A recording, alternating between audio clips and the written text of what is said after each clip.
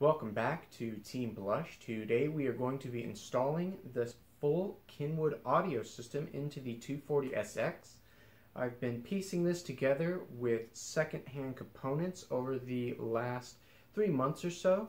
I wanted to make this video just to show that you don't have to have a lot of money to actually put a pretty decent audio system into a car. Now, I will put all of these components down in the description of the video, except for this box.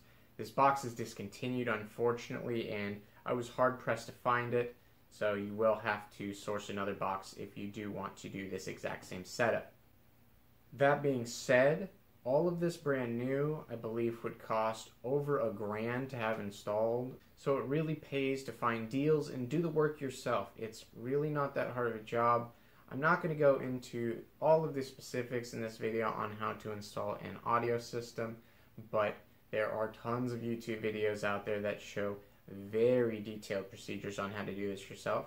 And with that being said, let's get this audio system installed. I'm pretty excited. I've been without music for about 3 months, so let's go.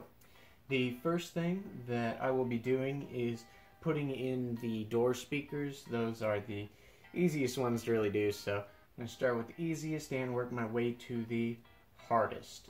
The door panel is attached by 3 points.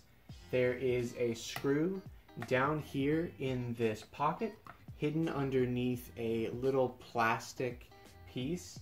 So use a trim removal tool to pop that up and undo that screw. There is another screw right here in the handle. This one can be pretty tricky. The first time that I actually undid this screw, I had to use an impact driver to keep from stripping that, so be wary of that if you have never taken that off before. And the last one is right here behind this little plastic nub. Again, just use a trim removal tool and pop that out and undo it with your screwdriver.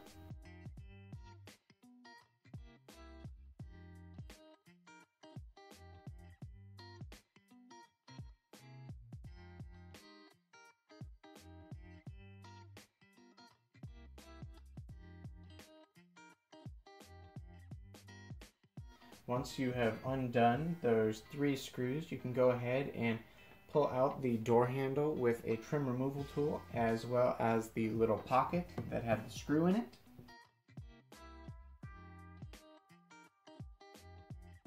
And as you can see, there's a little plug right here. So undo that plug and pull this piece out.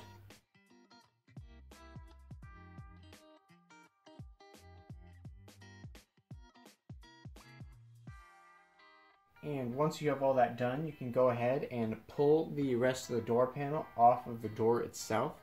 Be careful when you're doing this, and preferably use a trim removal tool. The clips that hold this door panel on are pretty fragile, and you are probably going to break some. Hopefully not, but that's the way it goes.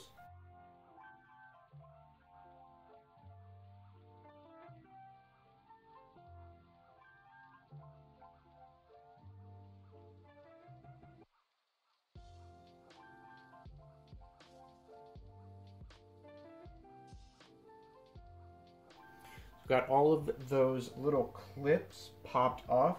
They run along this left side on the bottom and up to the right side there.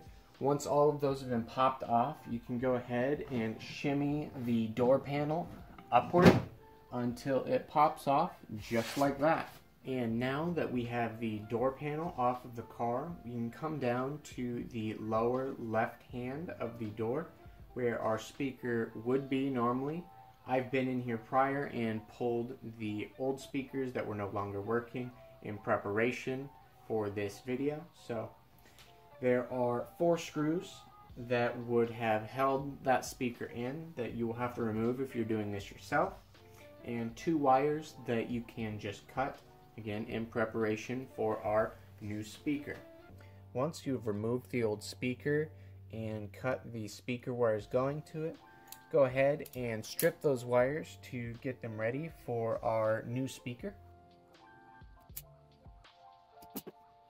Just like that. So for the door speakers, I ended up getting these Kenwood KFC 4675Cs.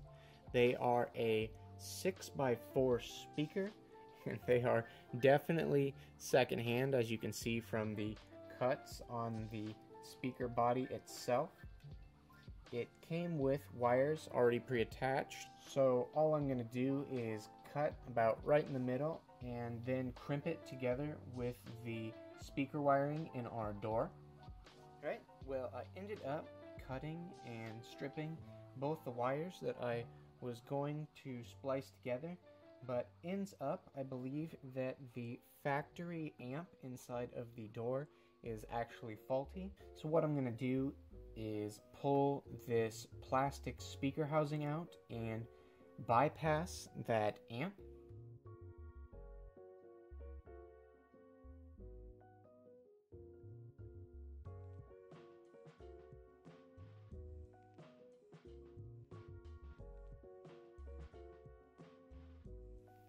Okay, so where I'm at currently is I've pulled away the plastic speaker housing from the door itself. Be super freaking careful with this thing. It is falling apart. There are cracks everywhere. What I'm trying to do is pull this wire off of the backside so that I can pull this plug right here, so that I can go about figuring out which one of these wires is our actual speaker wire. Okay, so that took a little bit of time, but ended up using these pliers to pull this little plastic piece that held the wire to the back of the amp body in. And now I just need to wiggle this plug out. There we go. That is not a trivial process. Just be patient with it and it should come out. And now that we have this piece out of the car, you can go ahead and flip it around and pull out all of these Phillips head screws.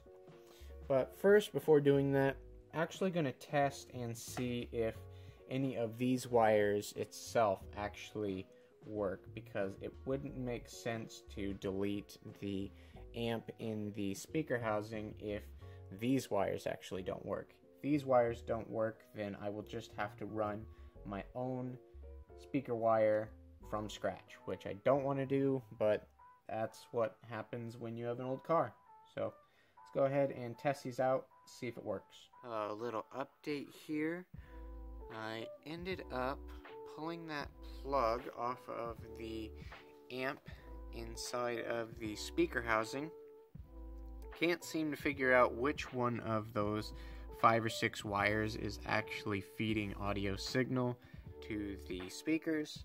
So instead of using this old haggard wiring harness, I'm just going to end up using my own wire. I found this Amazon Basics wire. It's actually a lot higher quality than the old OEM wiring from Nissan. So I am going to go ahead and reinstall this plastic. Another reason that I don't want to pull out that amplifier is because this is really just starting to fall apart. As you can see, these cracks and stuff, it's being held together by that amplifier body. So for the time being, I am just going to leave it alone. So I'm going to reinstall this speaker housing into the door panel and then pull my Kenwood receiver out of the plastic bezel so that I can get access to the backside and run my new speaker wire through the dash on both sides of the car. To get the radio out of the center console, all we need to do is take a plastic pry tool and come around the edges of the plastic and pull up.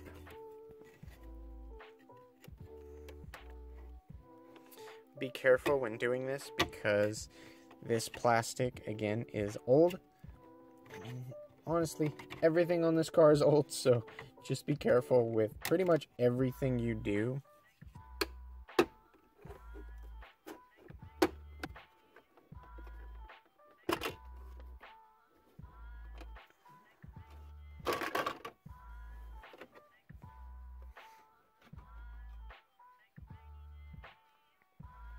And just set that aside for now. Now there should be 2 screws, one right here and one on the other side right here. Undo those so that we can pull the head unit out of the pocket. Removing the head unit gives me access to run my spool of wire through the dash and through the door over here. You can see that wire right there goes down through the door and ends up right here. So I will need to run my wires. Continuing on wiring this new speaker wire through the dash, pull down the glove box. It has these little tabs right here, and there's another one on the other side. You can actually just bend the plastic back just enough. Just be careful when you're doing it. You bend this plastic back and you can pull the glove box down, and that will give you access.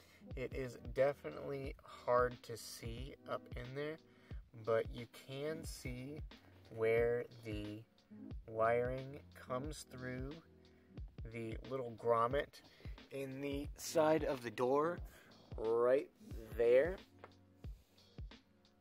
And what I'm going to do is cut up this coat hanger wire, attach it to the speaker wire, and then pull it through that grommet and pull it through on this side. So see how that goes. I think it's definitely going to be a pain.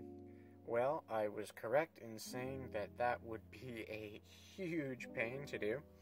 But as you can see, I have run a speaker wire through the center console, behind the glove box, through the door here, and have pulled it out through the plastic speaker mount in the door.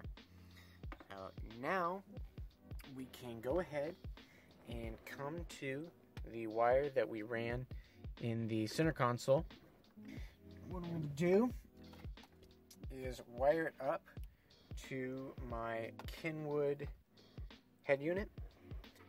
And prior to this installation, I found that for the front right speaker, I will be using the gray and black wire. So I will just snip them on this end and then crimp them to that wire right there so that we can install the speaker.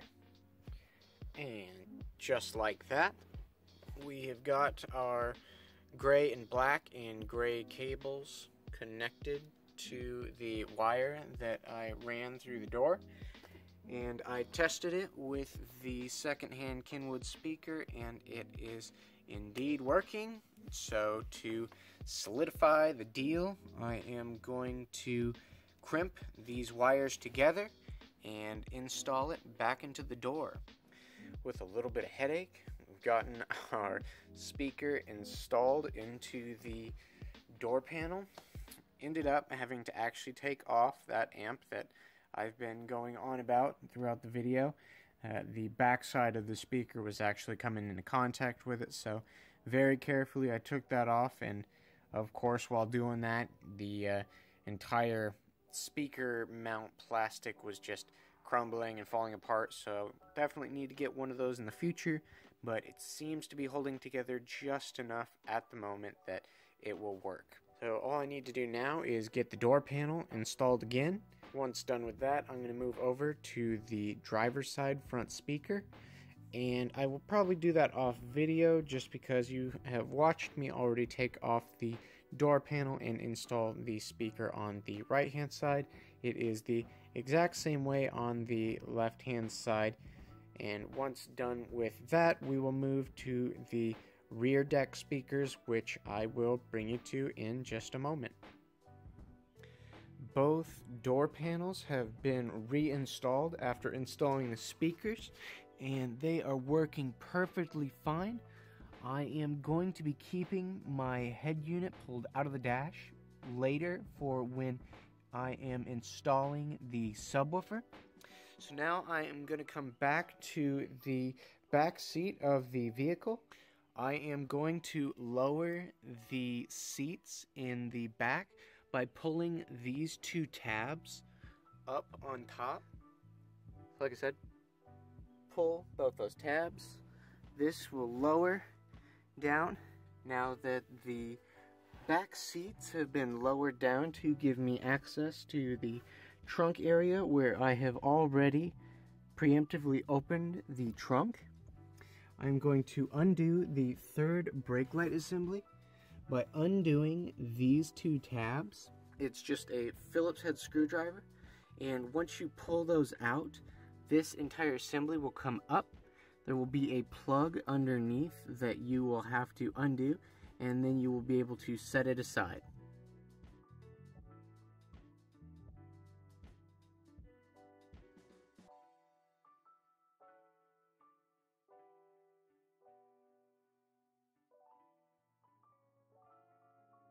Once the third brake light assembly has been pulled and you have pulled this little plug, undo the two bolts holding this bracket on. With that bracket removed, we can finally go ahead and pull off the carpeted rear deck.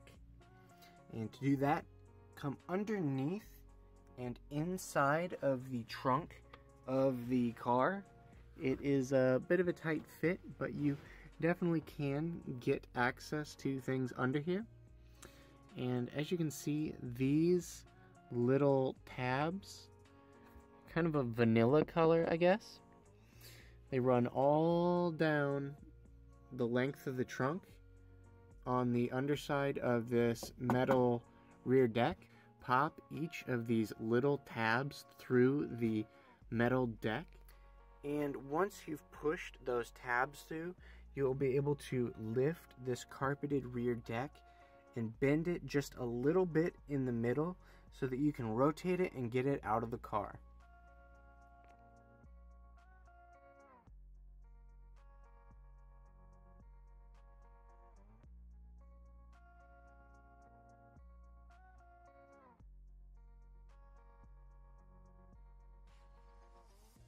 And just as easy as that, we have access to our two holes for the rear deck speakers. And as you can see, I've already pulled mine. Once again, I've already been in this vehicle prior when I was testing to see what worked and what didn't work.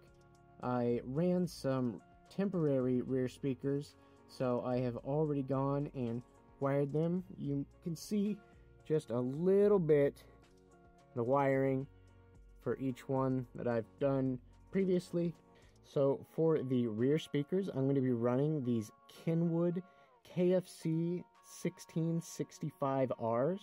They are a 6.5 inch speaker and they sound pretty good. They're definitely an upgrade from the cracked and worn out speakers that were previously in the rear deck of this vehicle. So let's go ahead and get these installed. To get these installed, it's pretty easy. You can see the 4 bolts around each rim of where the speakers go. Just pull those up, drop the speaker in, and go ahead and bolt them down. Alright, sorry about that jump in the footage, but I have gotten the speaker installed, but it was not without some pretty major modification. Now, I had to actually go in on each of the tabs where it would bolt in and cut them so that these, instead of being a tab, are instead a slot. That allowed me just enough room to bolt in all 4 bolts, but that is something to take in consideration if you are going to pick up these speakers, which I do not recommend. Do not buy these speakers if you are putting them into the rear deck of a 240SX. That is unneeded modification when you can find other speakers that will for sure work without modification. So I'm going to go ahead and modify this other speaker to put in this rightmost speaker slot, and then I will wire them up. Both rear speakers have been installed with that modification that I was talking about. So now I'm going to come underneath the speakers, and as you can see, I have already crimped and put the connector on this power wire, and now I just need to put a connector on this ground so that we can go ahead and plug in our speaker to test it. Well, it is not the prettiest wiring in the world, but as you can see, the speakers on the passenger and driver's side of the vehicle on the rear deck have been wired up and are working perfectly fine. So the last thing that we are going to be wiring up is our subwoofer and the amp. So let's go ahead and open up the hood to start running our power cable through the entirety of the car. Oh, and I almost forgot, because I was so excited to get the subwoofer and amp into the car, that I will be putting the rear deck carpeting and the third brake light assembly back into the car. So next time you see the trunk area back here, that will be all done and looking good. And welcome to day 2 of this audio system install. I didn't think it was going to take nearly this long, but I am trying to do things correctly. So to wire the subwoofer power wire from the battery to the trunk of the car, I am going to wire it through the passenger side wheel well. It is pretty hard to see, but back in the passenger side wheel well, there's actually a hole that goes down to the fender. And as you can see, I have been working on getting this fender pulled out just enough so that I have access to that hole right there in the fender well. I'm going to snake the power wire down from there through the fender. Again, very hard angles to get on camera, but I'm going to fish it to the door hinge. And on the door hinge side, I'm going to use that same grommet that I used for the speaker wire to bring that power cable into the car, run it along the floorboard and into the trunk of the 240. Update: I have run the power cable for the subwoofer through the engine bay. It looks decently clean. I have ran it through the passenger side wheel well, as you can see right there. Come underneath the wheel well, see it going up and into the door hinge. It was very much a pain, but it is right there and goes underneath the dashboard. Now I am going to be running it back behind the carpet on the edge here until I get to the back seats. And once I get to the back seats, I'll show you how to remove the actual lower portion of the back seat so that we can finish running that power wire. Working on removing the trim so that I can run the power cable underneath the carpet. As you can see, I have a pile of the floor mat, the side sill trim, and the cover right here that fits over the ECU. It's really easy. It's just a few bolts, a few Phillips head clips, and then you can pull that all away so that you can peel back the floor. You can see this little brace right here. There's actually empty space underneath it where I can run the cable. And once I get back to the back seat area, I still need to figure out how far back I want to pull the trim, or if I want to trim away some of the carpet. So we will have to see and update in just a moment. Also, might be a good idea to clean this while you're in this area, just because OCD tendencies. The subwoofer power wire is run through the carpet up to this point. So what I need to do now is pull these rear seats, and it is really easy. All you have to do is come to the bottom of both the passenger side and the driver's side, find this little black tab.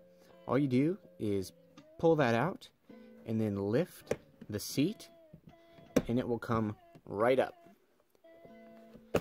There we go. And do the same on the driver's side. Now, I have never had these rear seats out, and I really don't know if the previous owner has ever had them out either. So let's go on an adventure and see if any treasures come up as we take these rear seats out.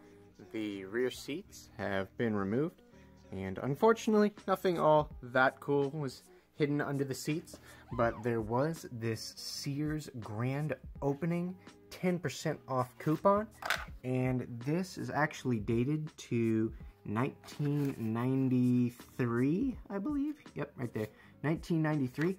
So that's kind of cool. It is pretty nasty in the back seat once I remove those cushions.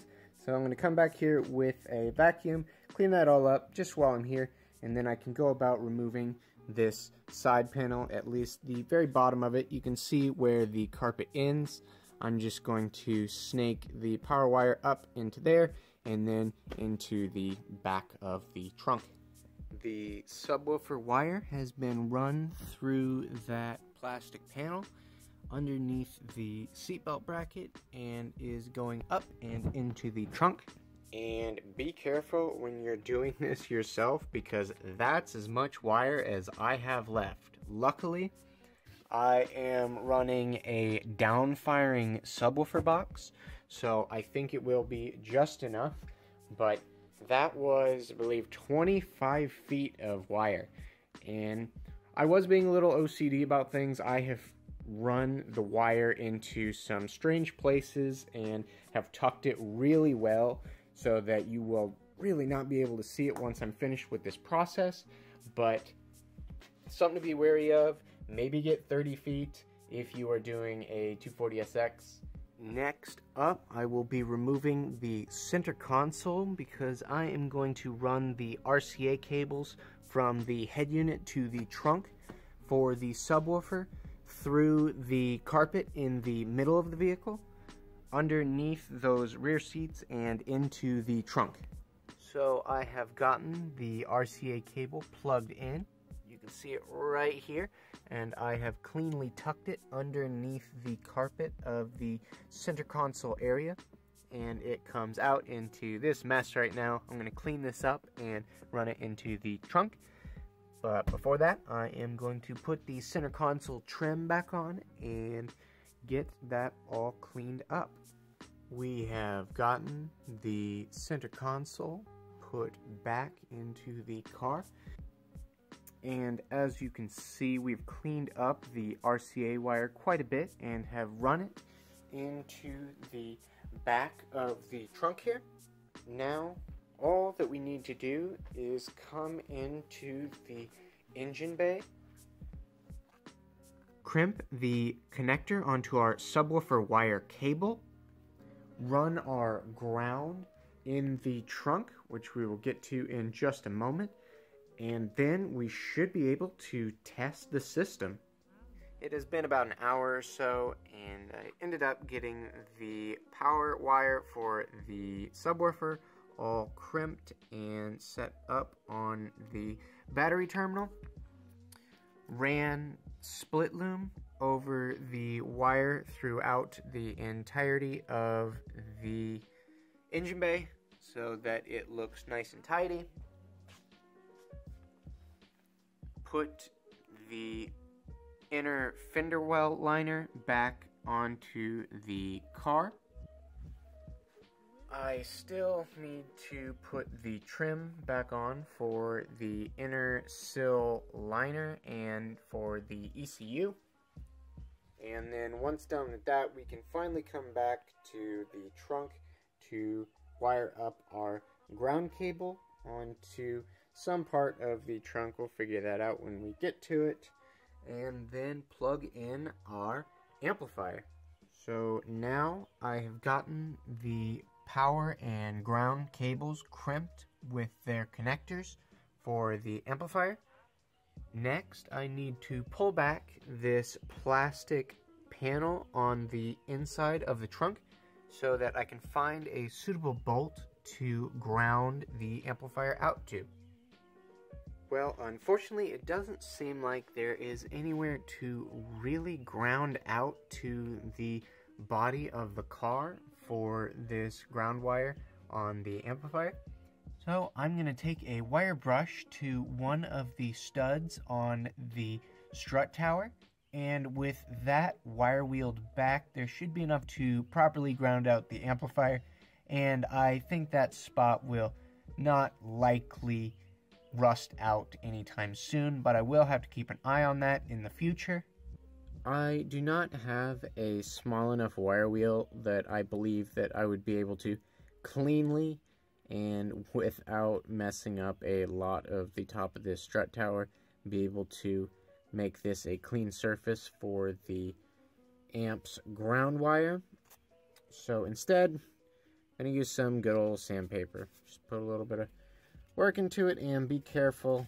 Just want to get enough of that bare metal showing that I am confident in knowing that the amplifier is properly grounded out.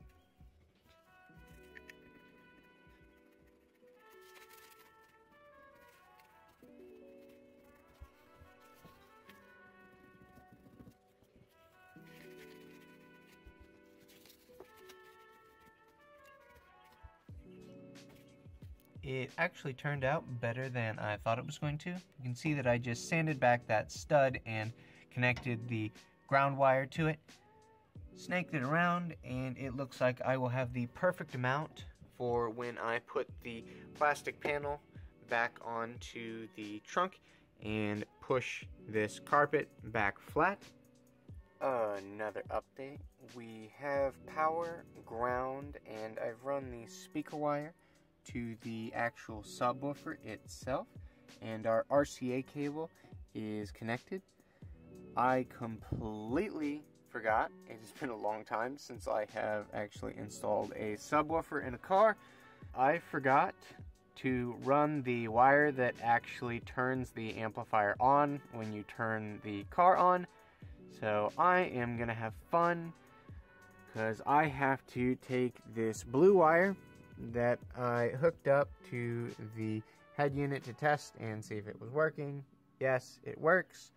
Going to have to crimp it, pull apart the center console once again, and pull the rear seats so that I can run that wire nice and clean. I'm going to do that later. Right now I'm going to go get something to eat because I've been at this for quite a while and it is starting to get on my nerves. So I will get back with that in just a little while. After getting a little snack and doing a little bit of procrastination because that remote wire just ended up getting on my nerves so bad, I got the remote wire, ran through the center console, put the center console back on, put the rear seats back in, and put the seats back up.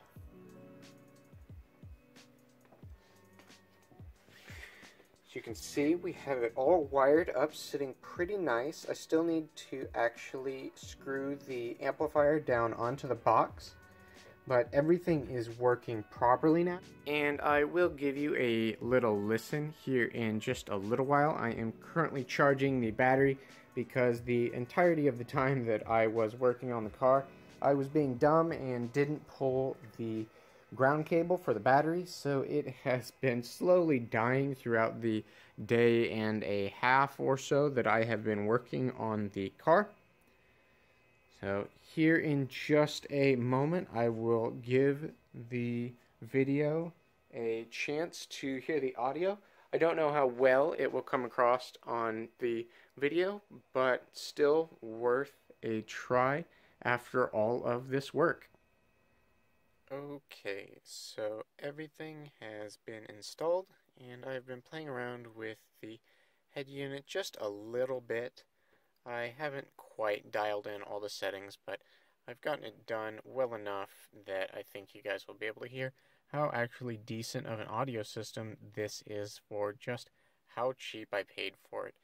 The subwoofer is a little funky. Like I said, I had those spacers because of the depth of the subwoofer that I got does not match that box, and it does vibrate against the trunk just a little bit. But other than that, everything seems to be working really well, and the audio quality is nice. In the future, I will have to get a shallow mount subwoofer to get rid of that vibrating in the trunk. And I probably will get some sound deadening material in the future because this car is old and it rattles and vibrates quite a bit whenever you turn the audio up. So without further ado, here's a little test. I don't know how well the camera will be able to pick up the audio.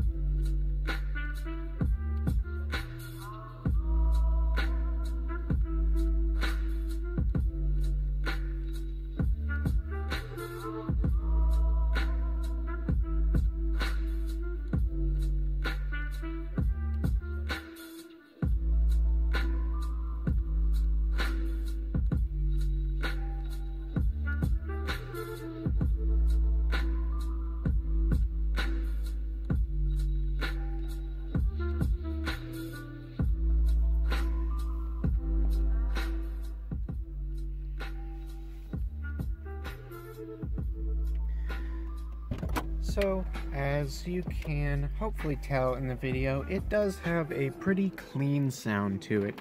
I'm delightfully surprised by that. And with that, I believe we've come to the end of the video.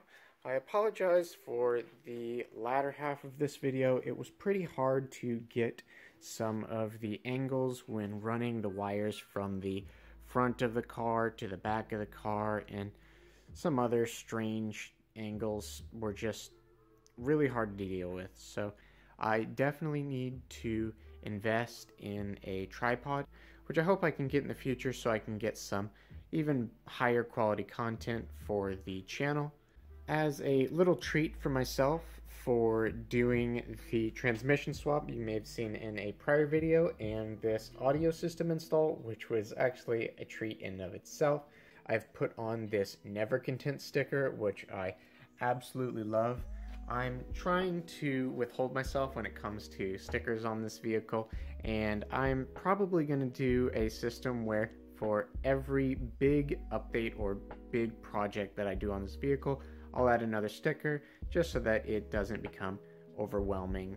And with that being said, if you reached to the end of the video, thanks a bunch for watching. It always helps with my analytics whenever people watch to the very end.